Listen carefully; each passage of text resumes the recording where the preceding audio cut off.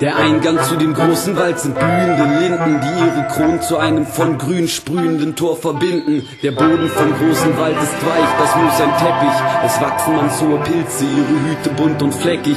Goldene Strahlen strecken die Finger durch Zweige. Vögel zwitschern in den Bäumen, ein Reh springt aufgeschreckt zur Seite. Das Moos dämpft die Schritte, es duftet nach Tannen und Frische.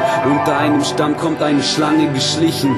Der Wald ist ein lichtes Grün, dann ein dichtes Grün. Es verdichtet sich immer mehr, als wird es das Licht anziehen. Schmetterlinge spielen mit Strahlen, die durch das Laub sickern, verschwinden immer mehr.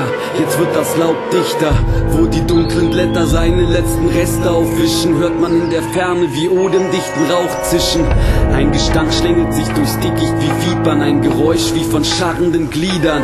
Die Stämme stehen so dicht, sie verdecken dem Prinzen die Sicht. Die Sonne führt sich hinter den Bäumen verängstigt selbst hinters Licht. Der Gestank kommt näher und näher, das Licht schickt nur vereinzelte Späher, dann überspült ihn beißender Rauch wie ein Meer.